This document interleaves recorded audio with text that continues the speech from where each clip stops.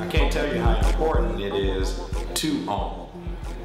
When you own, let's look at it like this. I'll give you an example. Back in the day, there was, you guys were too young for this, but there was a commercial called Hair Jordan, H-A-R-E. Runs on the Super Bowl, 60-second commercial.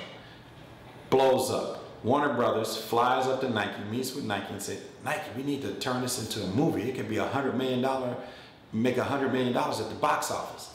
And Nike is like, no, we just make shoes. So they go back, they do part 2, 90-second commercial.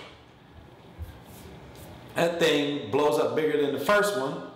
The next year, they fly up to Nike and they said, that commercial, that Hair Jordan commercial, Bugs Bunny with Michael Jordan, we gotta turn that into a movie. Let's make a movie.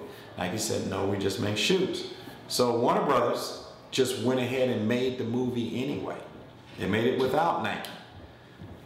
It made close to $4 billion. Now just think if Nike had shared in that and co-owned some of that. At the time, Nike was a $8 billion company, I believe. So they made close to half the size of Nike on one idea that Nike did not own. They started it.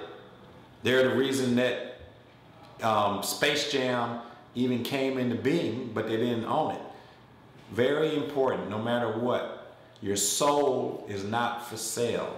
And that's where your ideas come from. They come from your soul. Don't sell it. I'ma be